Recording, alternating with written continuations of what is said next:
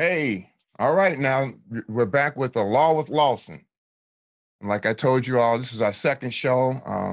So I got my Cracker Jack team back at the studio. Eric and I are going to be bringing you this show today. So last week I thought the show was like an hour, so I was kind of like going off on different rants and stuff like that when I was bringing you the Law Raw. But this week I've been told it's a half-hour show, so I got to get a lot in a few minutes. But what we want to talk about this week is some of you may have seen in the news that one of the police officers in the George Floyd murder is going to claim self-defense. You know, his lawyer went to court and uh, filed documents on what his client's defense is going to be to this murder of George Floyd. And one of it was self-defense. And so people, Twitter world went crazy, right? Facebook world, just social media went nuts about this. And actually, it is nuts. I'm going to explain to you why. But also, why it is I still think it may be difficult to convict all four police officers. Now, we know Chauvin, right? And if you can put up the screen for me there, Eric. All right, so there's our first slide, right? So again, will self-defense allow some officers to walk? I don't think self-defense is going to fly. I'll explain that in a minute. Let's go to the next slide.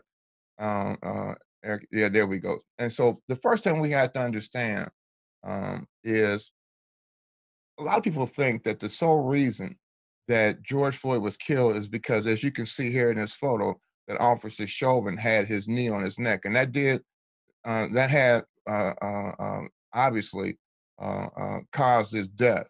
But also, if you go to the next slide, Eric, you'll see these three officers all together. So you see Chauvin on the left-hand side with his knee on his neck. In the middle, you see this officer named Koenig.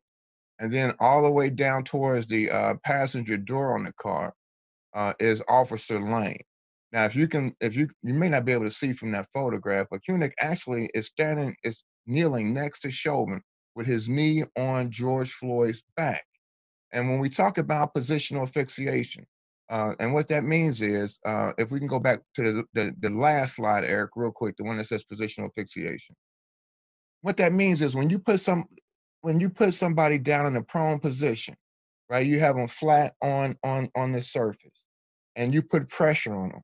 The person can't breathe, and so when you hear Eric Garner from New York say, "I can't breathe," when you hear George Floyd said, "I can't breathe," that's because when you're putting pressure on the back and the person is laid in a prone position, air is coming out.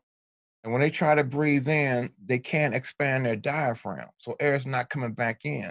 So you sometimes, and you'll hear the policeman says, well, you're talking, so you're able to breathe. And I think there was one mayor from who made this comment about George Floyd in the press. Well, obviously he could breathe because he was talking. That's not the issue. The issue, and they're not actually being choked, like physically choked around the neck, right? To where you can, it's the pressure and the diaphragm can't come and expand. And it causes the person a lack of oxygen to the brain. The person passes out and then just dies from lack of oxygen. Okay. And so now let's go on to the next slide, Eric. So now that we know um, all these three individuals, they got charged with aiding and abetting second-degree murder. Okay, so you got Chauvin who's charged with his knee on his neck. Chauvin gets charged with second-degree murder. Okay, and the other three, the one standing up, Tal, and the other two all get charged with aiding and abetting Chauvin in second-degree murder. Let's flip now. What is that? Flip to the next slide. Eric. What is second-degree murder? Um, and it kind of shows you right there, right? Second degree murder, and I highlighted in yellow, right? Whoever does either of the following is guilty of unintentional murder, right? It's unintentional. That's what they have. I still believe it's first degree murder, but that's another show. Because I believe that Chauvin when he knew that when Chauvin knew after people kept saying to him he's unconscious. When Chauvin knew, Chauvin won with his knee on George Floyd's neck. When he knew, right? Floyd had no pulse anymore because he had been told that. He still kept his knee on his neck. That's after for 2 more minutes, a little over 2 minutes after he was told that Mr. Floyd had no pulse. Chauvin still kept his knee on his neck. I think it was premeditated at that point. That he knew the man had no pulse. He continued to keep his knee on his neck. He knew the man wasn't moving. At that point, I believe that he intended to cause Floyd's death. But that's neither here nor there because he's only charged with second-degree murder. So getting back to it, the second-degree murder is, if we can put that slide up there one more time for our viewers, because I'm going to bring you the law wrong, right? So whoever does either the following is guilty of unintentional murder in the second degree. It may be sentenced to imprisonment for now. So if he gets convicted, he being Chauvin, he's going to look at 40 years. But here's what it is. Causes the death of a human being without intent to affect the death of any person while doing what? While committing or attempting to commit a felony offense. Okay, so what felony offense was Chauvin engaged in when he caused the death of George Floyd, according to the prosecution? Third-degree assault. Okay? Now, that's what Chauvin's charged with, causing the death of George Floyd by engaging in a felony. What felony? The third-degree assault. Okay, now, how do you aid and abet somebody in second-degree murder? And Eric, if you can go to our next slide for our lovely law class. So here's aiding and abetting. All right, so if you look at this slide that talks about aiding and abetting, a person is criminally liable for a crime committed by another if the person intentionally aids, advises, hires, counsels, or conspires with or otherwise procures the other to commit the crime. What are you talking about, Lawson? Go ahead and take that slide off because people getting mad. They're like, hey, man, ain't nobody trying to learn all that fancy lawyer language. What the hell does that mean? Here's what it means. It means that you have to know that the person that you're helping is committing a crime, and you are agreeing to aid and abet them in committing that crime. Let me give you an example. Y'all know Jay Fidel, who does all this ThinkTech stuff. So let's say Jay, and Jay kind of looks, he looks highly suspicious. But let's say I asked Jay to give me a ride to 7-Eleven. I say, Jay, let's give me a ride to 7-Eleven. He takes me to 7-Eleven. And so I say, Jay, keep the car running. I'm going to run in here and buy me a soda and come back out.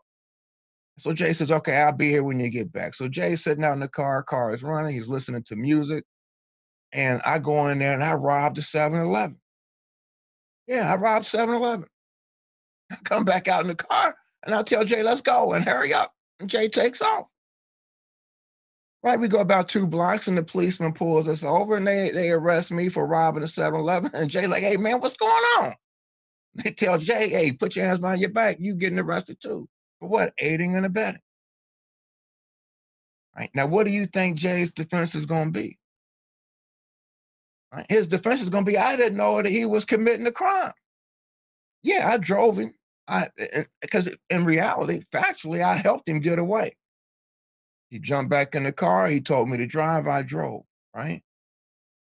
But I'm not doing that to help him commit a crime. I was not agreeing, right, to help him commit a crime.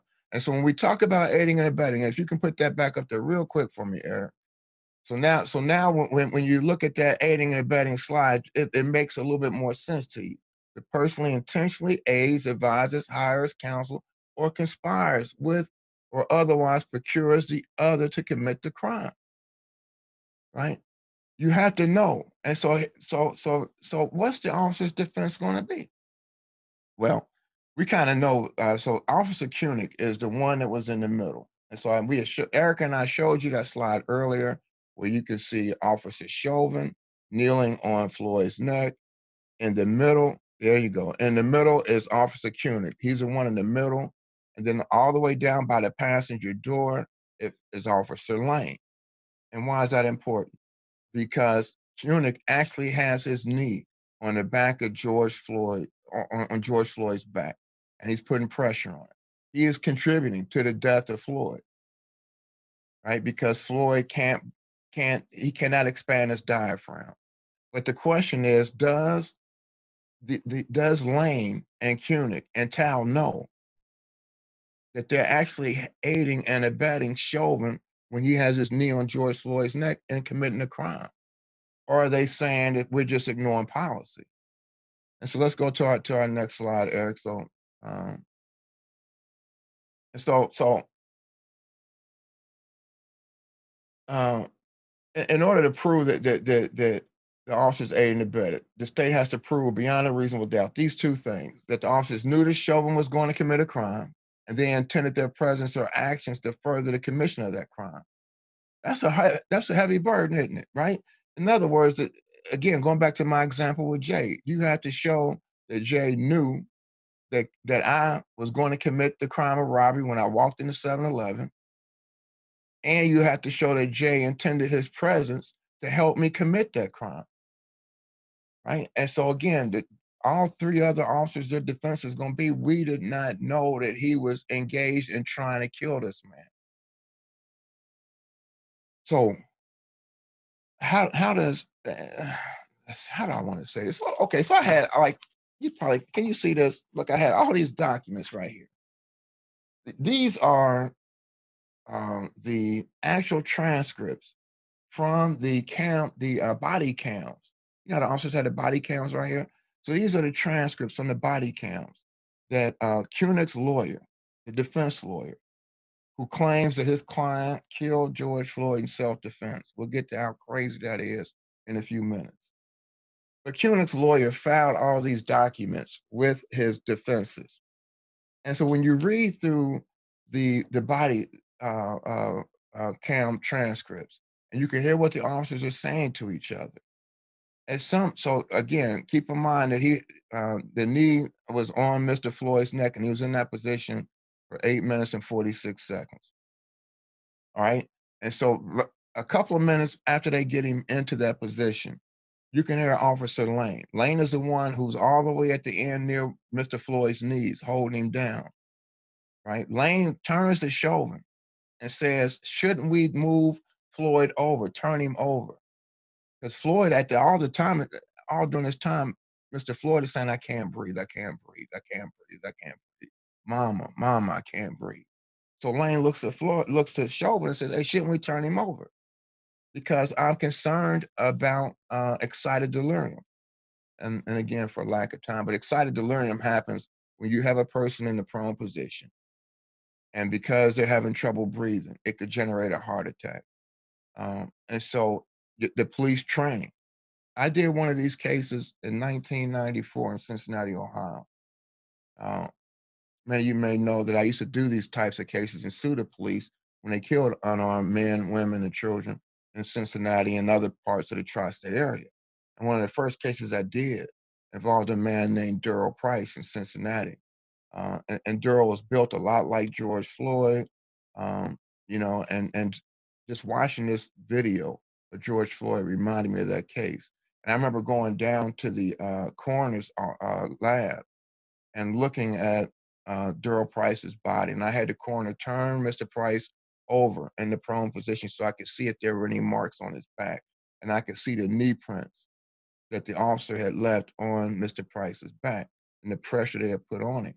And then they claimed because he had traces of cocaine in his system that he died from excited delirium. After that case, the city of Cincinnati and that police department changed their training. And most police departments did throughout the United States, that whenever you put somebody and you have them secured in that prone position and they're handcuffed and they're secured, you have to immediately roll them over or sit them up or stand them up so that you don't kill them from positional asphyxiation. That is standard training. So why are you saying all this, Lawson? Because when Lane, right, the officer that's on Mr. Floyd's knee and hold his knee area down, turns to Chauvin. After everybody keeps hearing Floyd say, I can't breathe, he says to Chauvin, don't you think we should turn him over? I'm concerned about excited delirium. What Lane is saying to Chauvin is, look, man, we ain't supposed to leave him down here like this. That's what Lane is telling Chauvin in front of Koenig. He didn't say it, and he didn't say our training tells it. What he says is, I'm concerned about excited to learn. And what does Chauvin say when Lane says it? Chauvin says, that's why we have him down here like this, and we're going to leave him like this until the ambulance comes, right? Just ignores the training. Now, that's a couple of minutes in. And so minutes and minutes continue to go by. Go ahead and put up our next slide for me, Eric.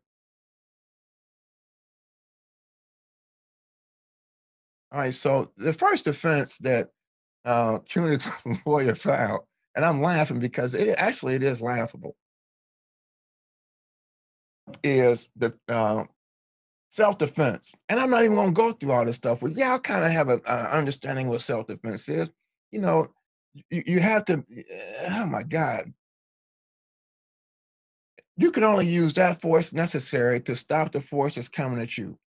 A police officer's right to use self-defense for the most part is no greater than yours or mine, right? You can only kill somebody or take human life or cause serious physical harm if you believe that person is trying to cause you serious physical harm or death, or they escape, they may do that to the public, right? And so I don't know why, and maybe the lawyer hasn't been paid a lot of money. I don't know, but I mean, this is the dumbest defense based on the facts that we know that you could put up. All right. So what's the second defense? Eric, what's the second? So the lawyer files these motions in court. And if we can go to the second slide, the lawyer files these motions in court for Koenig or Kuhn. I don't know how y'all pronounce. Look, y'all see his name up there. Let's call him former Officer K. Kuhn, Koenig. I don't. So okay, so some of you all are new to my teaching style. You're going to learn that my pronunciation of names I need some work. So I'm gonna mispronounce a whole bunch of names, but you're gonna understand the law. So anyway, so this lawyer, God bless him. I mean, one day I'm gonna tell y'all about the Aloha trial here in Hawaii and some of the lawyers and I seen. You know, I was the expert witness for Hawaii News Now, so I got to watch that whole Aloha trial last summer. And you want to talk about some comedy lawyers? But let's get back to this guy up in Minnesota filing this defense. So his second defense. So the first defense was, hey, my client was acting in self-defense. In other words, and self-defense means this. It means I meant to kill you. When you're talking about self-defense with deadly force, what you're saying to somebody is, I meant to kill him, but I had a legal right to do it. See, if you try to break in my house and I shoot you dead, that wasn't no accident. Me shooting you dead, that wasn't no accident. I meant to kill you because I thought that you were trying to cause me death or serious physical harm. So self-defense ain't no accident. What this goofy lawyer did in this case was he says, my client, Koenig, the one with the knee on Mr. Floyd's back in the middle, acted in self-defense. In other words, he's saying my client, yeah, had a right to kill Floyd. Because if he didn't kill Floyd, Floyd was going to kill him. Now, I mean, if y'all go to YouTube and just Google defendant punches lawyer at counsel table, you're going to see all these videos of these defendants getting mad at their lawyer because their lawyer sucks and just knocking them out right at counsel table in front of the jury. You can see that happening in this case. But let's go. Let me get back to this. I'm easily distracted. We only got like 8 more minutes left. So Eric, you got to keep me focused, man. So, all right. So, what we're doing here is, so his second defense is Kuhn's attorney cited a statute. It's a Minnesota statute, right? That says deadly force is justified only when necessary to protect a peace officer or another from apparent death or bodily harm. Here's what it's going to be number 2. So y'all can see it's going to be number 2 that he's going to argue to effect the arrest or capture, or prevent the escape of a person whom the peace officer knows or has reasonable grounds to believe has committed or attempted to commit. And so what they're going to say is, look, and you can take that down here. Here's what they're saying. They're saying, look, if you go back to the video, we were trying to put Floyd in the police cruiser. And some of these, when you look at the when you read the transcripts to all the body cam talk that was going on, there's a time when they're trying to put Mr. Floyd in the cruiser, and Mr. Floyd had been shot by a cop before, right? Unjustifiably, but he had been accidentally shot by a cop before, intentionally shot by a cop um, before. And so he's telling him, "Look, he was claustrophobic, he was paranoid, and he didn't want to get into the van. And so he's stiffening his legs. He's not fighting with the police or anything like that. You know how if you're trying to get somebody into a position and they keep their legs stiff, it's hard to move them. So that's what Floyd is doing inside the van. So they pull him back out. They put him down in the prone position, and you kind of hear it, right? And so all that time, what they're going to claim here is that he was resisting. He was trying to get away. And so we use that force necessary to capture or prevent him from escaping. And in doing so, and trying to keep him from escaping because we tried to arrest him and put him in the car and all that, we put him in this position and we were just going to hold him there until the ambulance came. We had no idea he was going to die. Okay, I'm going to tell you why that one is going to fail. All right, so what's the third defense? The third defense, Kuhn, so somebody going to tell me, y'all think that's Kuhn, right? Kueng. The third defense Kuhn will use. I don't if it's right or wrong. That's what I'm calling it.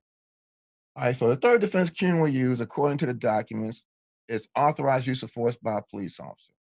Right. Reasonable force may be used upon or toward the person of another without the other's consent under certain circumstances, which relevantly include when a police officer is effecting a lawful arrest or executing, right? So that's going to be his defense, right? But I've highlighted reasonable. And so a police officer can use reasonable force to arrest a person. And what Koenig is, and so what Koenig and the other, look, we were using reasonable force. When you look at here's the argument. When you look at the entire video, ladies and gentlemen of the jury, and you see that we tried to put him into the cruiser and he wouldn't get in the cruiser. We tried to get him to sit there and he just refused to, bend his knees and be placed in the cruiser. And he's um, becoming so rigid that he's resisting. He's resisting us being able to transport him. And because we're using reasonable force, and we used reasonable force, we wasn't beating on him or anything like that when we had him on the ground. We just hold him there because no matter what we said, we just didn't believe that he was going to comply with our commands to get inside the vehicle. That's going to be their defense, okay? And what they have to show is reasonable force. And what does reasonable mean, right? And going to the next slide. Um, Under Minnesota law, reasonable force may be used upon or toward the person of another without the other's consent, right? And again, it talks about that lawful arrest. And so you can see them still in the photograph. Again, at this point, everybody knows that Mr. Floyd's not resisting whatsoever. And so is that force at that point reasonable? And the answer is no. The answer is no. If you go to the next slide, real quick for him. So you see that. So when the jury hears this case, the judge is going to say, ladies and gentlemen of the jury, I'm going to tell you what the law is when it comes to defining reasonableness, right? And the judge is going to read to the jury this law. And it says, as I have it highlighted, to determine if Officer Chauvin, if Officer Koenig, and the Officer Lanes and Tao's force was reasonable, right? To determine if the actions of the peace officers were reasonable, you must look at those facts known to the officer at the precise moment he acted with force. Given due regard for the pressure faced by peace officers, you must decide whether the officer's actions were objectively reasonable in light of all the totality of the facts and circumstances confronting the officer, without regard to the officer's own state of mind, intention, and motivation. Do you understand what that's saying? No, because it's all that when I went to law school, man, I used to hate reading all this language because to me, it was just like, why don't y'all just tell me what the hell y'all mean instead of using all these big words? What it's saying is, look, ladies and gentlemen of the jury, you can't get into what Chauvin was thinking. They could have had evil intent. That's not how you can judge it. You have to look at what was going on at that time from a reasonable officer's standpoint. Okay. And it talks about looking at the facts and circumstances confronting the officer without regards to the officer's own state of mind, right? And so again, I think going to our last slide before I close this out, right? So you've seen all these defenses, and put me up side by side to that, Eric. Um, because what the lawyers doing is they're throwing all their defenses at the wall and hoping something sticks, and that's not a good defense. Because really, what it's saying to you, ladies and gentlemen, jury, if you don't believe I acted in self-defense, okay, then say that I acted reasonable with respect to this issue. Or if you don't believe I acted reasonable with respect to this issue, just say I didn't know what was going on because I'm new to the force, right? I think, again, it's hard to convict police officers in the United States. Over 95% of the police, first of all, it's hard to even get them charged. Over 95% of them that are the ones that are charged, 95% of them are found not guilty by juries and by judges. So it's hard to convict. Here, I think the key is going to be this. With 2 minutes and I think 53 seconds left, and remember they were on top of Mr. Floyd for 8 minutes and 46 seconds. At 2 minutes and 53 seconds, Officer Koenig, the one who filed all these goofy defenses on behalf, with his lawyer, Officer Koenig tells Chauvin that he checked for Mr. Floyd's pulse, and Mr. Floyd had no pulse. For 2 minutes and 53 seconds after Koenig, after Lane, after Chauvin, after Tao knew that Mr. Floyd had no pulse, they continued to put pressure on him. In other words, this man ain't breathing and he ain't got no pulse. And for you to sit there and say at this point, and you hear people around saying he can't breathe, you're killing him. Citizens are screaming at these officers.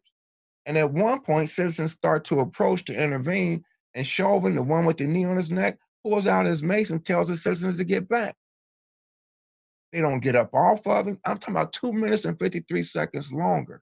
After knowing he had no pulse, they stay on his neck. Now, at that point, I don't think that Lane or Koenig or Tao can say, we didn't know that continuing to let Chauvin keep his knee on his neck was killing him. At that point, a crime's being committed, and you have a duty as a police officer to stop it, and you didn't. And therefore, that's why I believe they're guilty. But like I said, you're going to have to, we got to watch the trial itself and see what happens. Because again, a lot of people that sit on the jury believe that the police are there to protect them. And they'll look at Mr. Floyd and say, you know what? I'm going to close out with this, Eric, because I know I got to go. But here's what happens in these trials. The defense will paint the black man as a villain. Look at his record. Look at his prior, and he was on drugs. And ladies and gentlemen of the jury, you know that these police officers protect you night and day. When they get up in the morning, they're risking their lives for you. And for you to sit there and second guess them in the moment of all this chaos going on. And really what they're saying is, do you want to convict these officers who protect you for this person over here who ain't got no record? And that's the reason why Black Lives Matter has come to the forefront. Because no matter what, no one deserved to die like that. All right, so until next week. Next week, we're going to talk about defunding the police and abolishing the police. And what's the difference, right? But until then, hey, this is the Law with Lawson, bringing you the law raw. And I'll see you guys next week.